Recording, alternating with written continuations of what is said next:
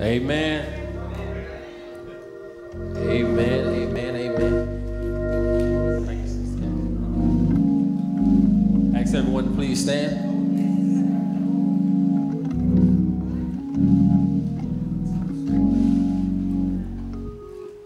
How many of you in here love Jesus Christ? Amen.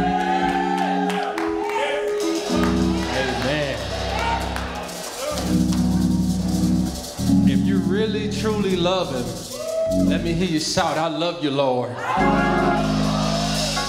Let me hear you shout one more time, I love you, Lord. Amen, amen. The scripture reading for today is going to come out of Mark 2:19 through 22.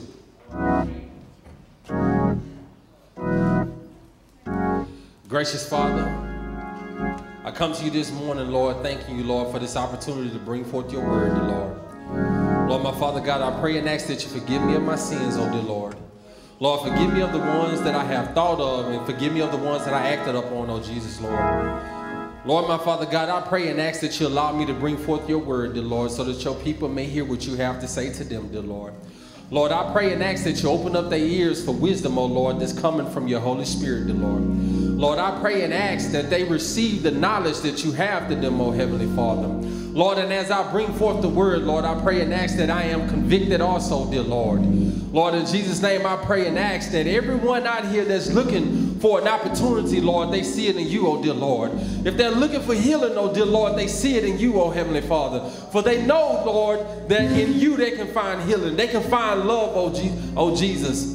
Lord, my Father God, I pray and ask that you have your way with this service. Continue to have your way with this service, dear Lord. Lord, in Jesus' name we pray. Amen. All right. So today, our sermon is going to be enjoying the new. Let me hear you say, enjoying the new. Enjoying the new. All right.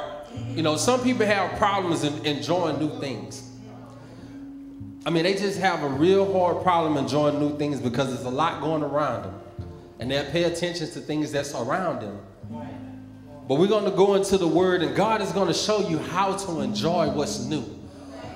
And what I mean by how to enjoy what's new, how to enjoy that new life when you gave your life to Jesus Christ. Mark 2:19, we're going to start at verse 19. And it reads, Jesus answered, how can the guests of the bridegroom fast while he is with them? They cannot no long as they have him with them. But the time will come when the bridegroom will be taken from them, and on that day they will fast. No one sews a patch of unshrunk clothes on an old garment.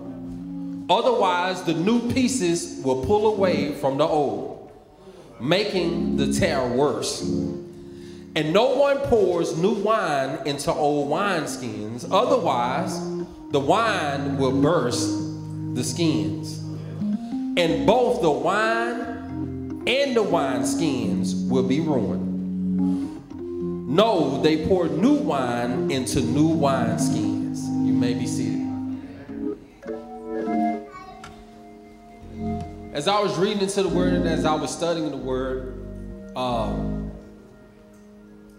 there's a lot been going on this week, and it was kind of surprising because I got word that I was going to be bringing forth the word early. Usually I say I got it late, but I got it early this time. And as I went forth on studying the word, God was speaking to me. And there were some decisions that I had to make this week because dealing with the word. And I allowed the word to continue to speak with me, continue to speak to me so that my life can be changed. Because every time I go into the word of God, I'm looking to be changed. I'm looking to have a new insight on life. When you go to the word of God, don't just go to the word of God because, oh, they say read the word every day.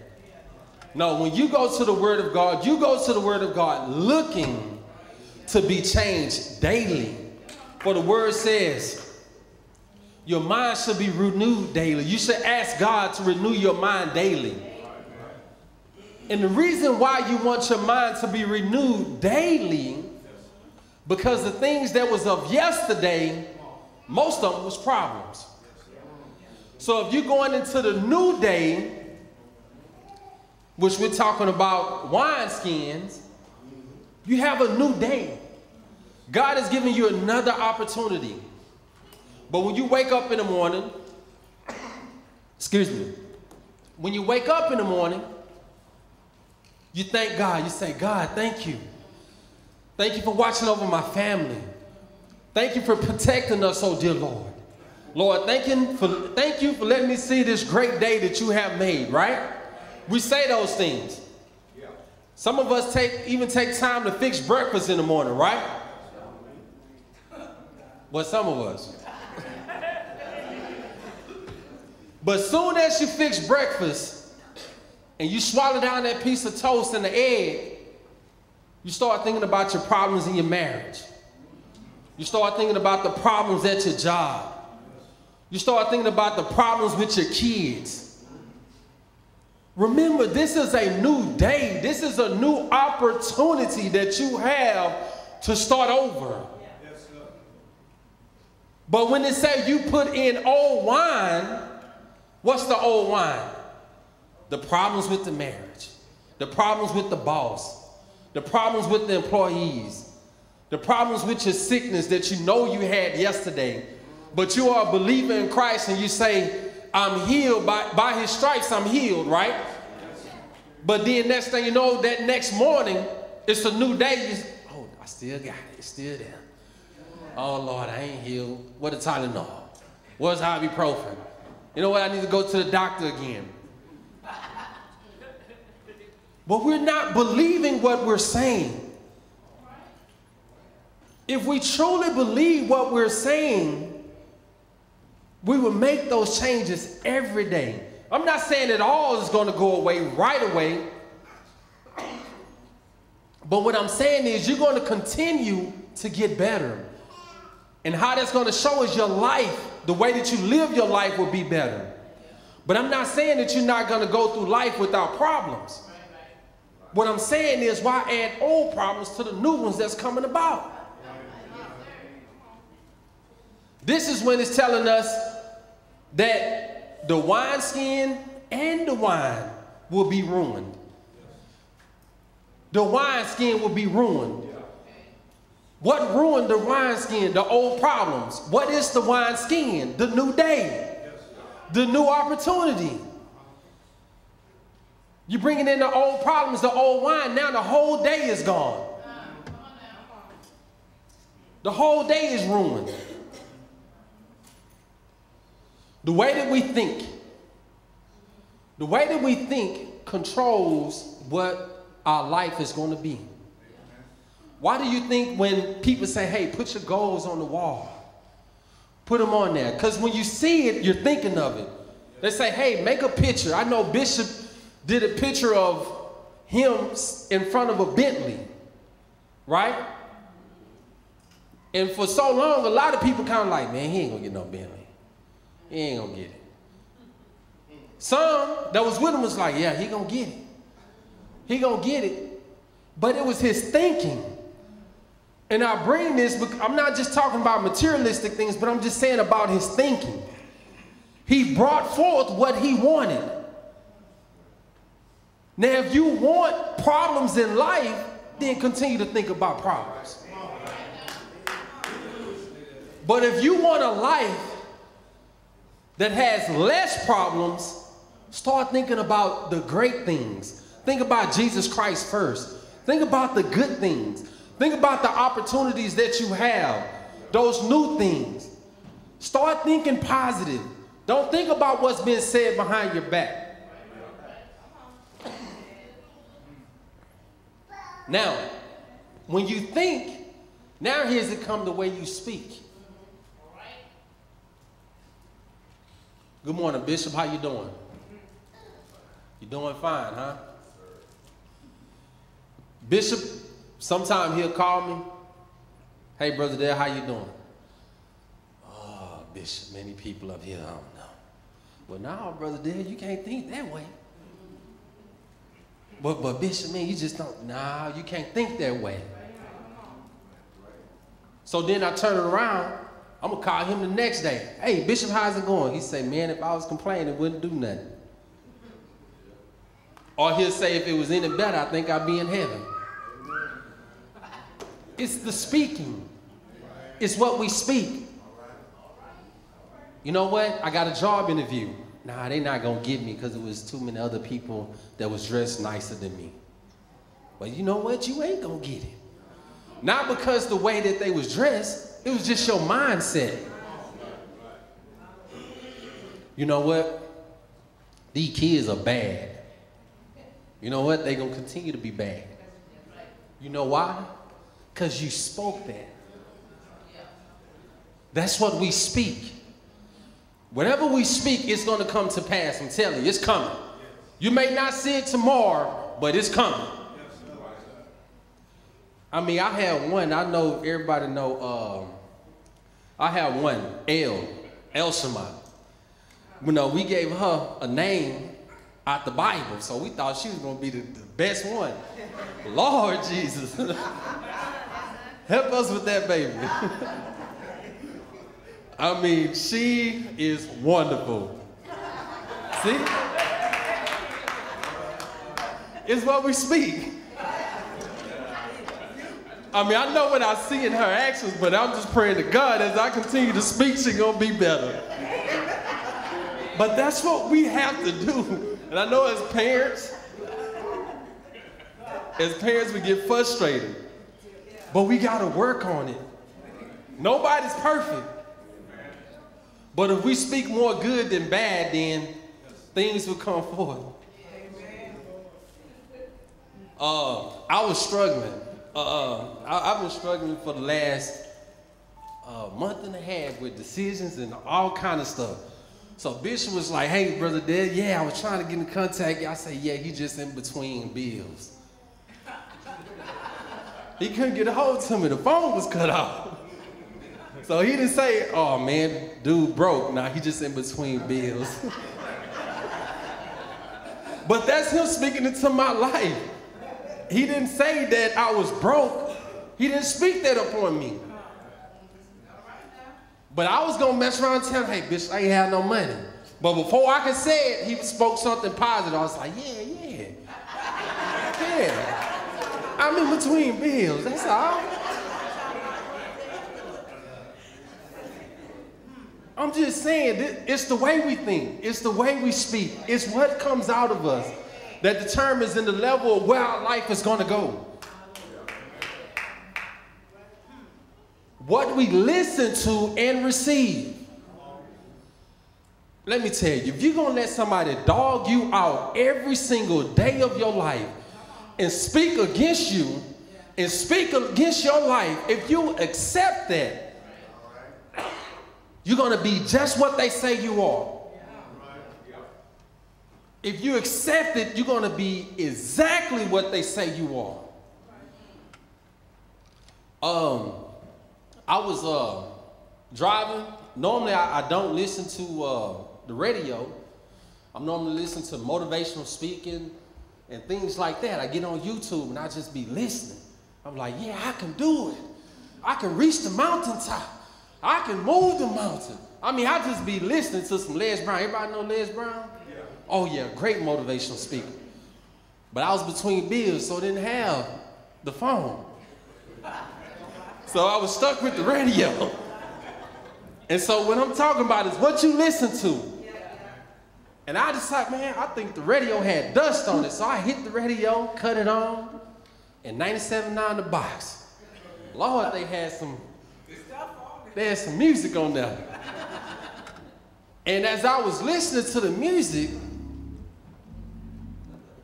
it was talking about killing. I'm gonna kill you, and I'm gonna kill this, and I'm gonna kill that, and this and this and that. I'm like, yeah, okay. So I tried to turn around, I'm gonna kill that test today. I'm gonna kill, but next thing you know, so much stuff started coming out. I started paying attention to the words. I was like, man, is this what we're allowing our young people to listen to? So I said, why do they allow this to come on the radio? Why do they allow this to play to fill our kids' minds? Why do you think the kids are packing guns to school? Because it's being promoted. It's a way of life. Let me tell you, we cannot blame everything on our presidents. Our president is just like us. He's human. He's trying to come up with solutions himself on how to end it. But when kids are learning at a young age, how do we help them learn? With nursery rhymes. You put anything with music and a rhyme, it's gonna sit. It's gonna manifest. It's gonna take that thing to another level. My kids are rapping and singing something. I'm like, look, I gotta get YouTube cut off because it's on everything. But it's what we listen to, what we receive. And sometimes we can think it's no harm. We can say, you know what, it's no harm, it's just music. No, it's not just music. It's words being spoken into your life, and if you find yourself grooving, you're like, yeah, I feel that. You know what? Oh, you know? And then, if you got your own ride, you're like, I'm feeling it, yeah. You know what? I don't love her no more. You know, the other chick looked at me nice at the gas station. I'm just saying. Because that, you know, the words are saying you don't need her no more. You can get you another one. I'm like, okay, let me listen to some country. You know what I'm saying? So, Sister Tiffany, I was listening to some country. Let me tell you. The old red Chevy, the old red Ford, and the dog and the guy is having problems. I'm telling you, they are having problems. Serious problems. She just will not come home for this guy. Won't come home for him. It's what we listen to. So I'm thinking she's not gonna come home. She went to the mama house just to get some meat. But I'm thinking she ain't coming home. Next thing I know, she popping the door. We eating spaghetti. I'm like, thank you, Lord. All right, so we're gonna move on. Then we go to our actions. After I was just jamming, I get out the car, and I'm feeling myself. Now I'm like, man, I don't wanna hear that. Don't talk to me. What you cook? Or we walk into the job, we talk to the boss. You say, what? I ain't feeling this today. I know she didn't say that about me. Did she just, you heard her say that? Watch, I was just jamming and saying, watch this. What you say? The song just put us in the mood to make some actions. Now we acting. But we are Christians and we supposed to be new. If we say that the Holy Spirit lives in me, come on, if the Holy Spirit lives in me, and if we say the Holy Spirit is stronger than he is, than anything, if we say God is stronger than the enemy, and if the Holy Spirit is in me, guess what happens? I'm like, what you say, Joe? Man, I love you, man. You know, God love you. You know what I'm saying? I heard all the good things you were saying about me. I ain't even gonna bring up the old problems. I'm gonna just say, I love you. I'm not even gonna bring up what they say you said about me yesterday. I'm gonna just say, man, God bless you, I love you. I'm not even gonna worry about you didn't want to cook yesterday. You know what, baby, you know, I eat chili dogs too. That's real quick. I love you. If the Holy Spirit is in us.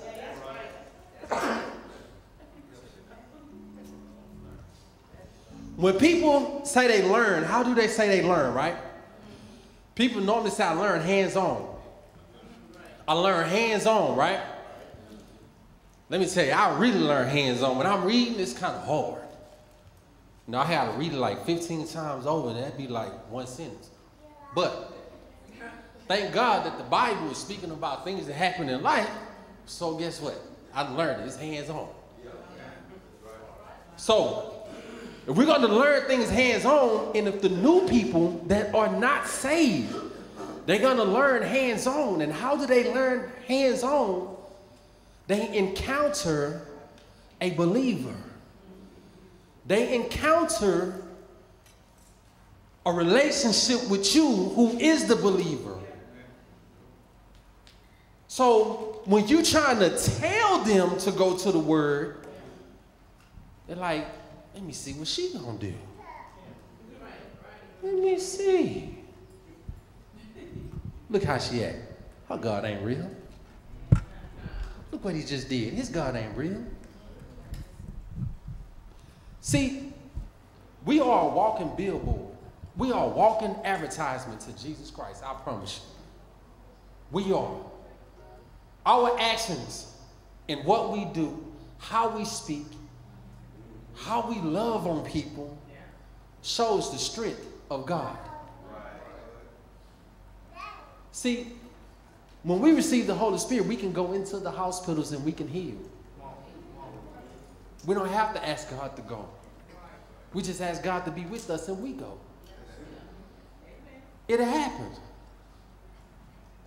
Now, for some people that may not have that opportunity to actually live in the newness, this is the first step. Accept Jesus Christ as your Lord and Savior. Accept him as your Lord and Savior.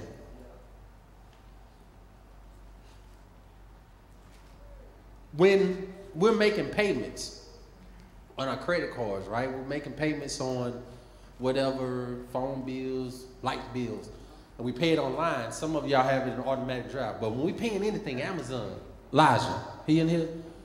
Every time you hit Amazon, right, don't it say, do you accept the payment? Do you accept the charges? Submit. I'm messing with Elijah. That's my Amazon guy. When you accept, something is being removed. Something is being removed when you press accept. See, when you accept Jesus Christ as your Lord and Savior, the will to want to sin is removed. The will to want, I'm not saying the sin is removed, I'm saying the will to want to sin is removed. Because now when you accept that, something else is coming in. Now see, on Amazon it may take 2 to 3 days. You pay a little extra money, you might get there the next day. I'm not promoting Amazon, I'm just saying. You the same day? See, I don't spend money like that. But you can get it the same day. That's even better. When you accept Jesus Christ as your Lord and Savior, the payment of everything else, all that trouble, all those things that you just, the problems, the will to want to sin, to do bad, it comes out. That's the payment. It leaves. God comes in. That's in Romans 10, 9 and 13. Then, just like she say, same day, I'm used to UPS, right? When you order something off UPS, they give you a tracking number. Everybody give tracking numbers now, right? Now you got to know that you are forgiven. You got to know that you are forgiven. We know the package is on the way because we can track it. We can track it with the tracking number. But you got to know that you are forgiven. You can find that in Ephesians 2 and 8. You can find it in John 1, 12 through 13. But once you have accepted Christ as your Lord and Savior, you have to know that you are forgiven. Then comes the enjoyment part of it. Prayer. Now, you get your opportunity to talk to God. You give to give those things that are bothering you, those things that are keeping you down. You're able to give that away. You're able to talk to Christ. You're able to talk to God. And guess what? God will speak to you. God will speak to you. You just got to listen. You got to believe. Number 4, Bible reading. How else do you know how to deal with problems daily? When you go to work, when you get a job, they give you a handbook, right? An employee handbook. Then you got a policy book. The Bible, that's your policy book. That's your handbook. Read it daily, because you know what? It's going to help you with situations that's happening in life. It's going to show you how to deal with those who are fighting against you. See, it's going to teach you how not to give the enemy credit for what's going on in your life. See, we get away from the Bible reading and we continue to say the enemy is on my track. We say the enemy is doing this, the enemy is doing that. No, God is just preparing me. He's not testing me, He's preparing me. He's preparing me. Number 5, fellowship. How else do you get your encouragement of going on in life? You have to fellowship with the believers. I hear so many people say, you know what? I don't have to go to a church. I can watch it on TV. That's all I have to do is watch it on TV. I believe God allows us to be able to stream services on TV temporarily if you just can't get out the house for that day. Temporarily, but you can't get out that day. Or if you're in position to where you cannot leave yourself, and some other believers say they love you and they just won't come get you. I'm just saying. I'm not trying to talk about nobody. I'm just saying how we are. We have to do better. But we have to fellowship with the believers.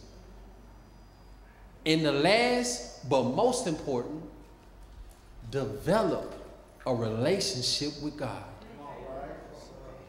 In all of these things from step 1 through 5 is in process of developing a relationship with God. But how else do you develop a relationship with God? You got to read. You got to read. You got to know how to deal with people. That's part of the fellowship. You got to learn how to deal with people. I'm at the end of this sermon, but I just want you all to know, you don't have to be what people tell you you are. I know we talk about the new and the old wineskins. If you are a true believer, believe that God has given you something new. And the key thing is, it's not just for you. It's not just for you. It's for you to be a good steward over, but it's a blessing unto others. So just think about it. If you are a person that has blessings just overflowing, but you're continually doing the wrong thing as a believer, you're shortening the blessings that's going to go to someone else.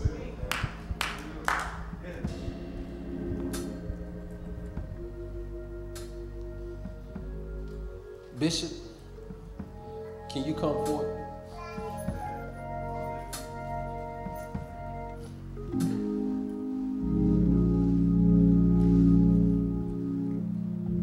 Our bishop is a loving and caring man. And I know I spoke about him so many times in the sermon. I'm not trying to lift him up. I'm lifting up who's in him. I need y'all to understand that if it wasn't for Bishop being obedient to God, my family would be lost.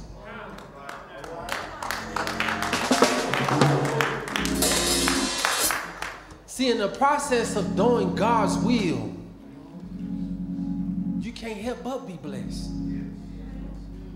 When you're doing God's will, you can't help but be blessed.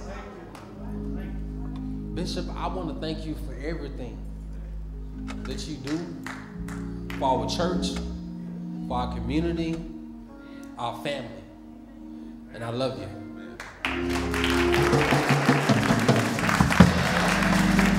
Please stand on the building. This opportunity we give you to make your kingdom connection through membership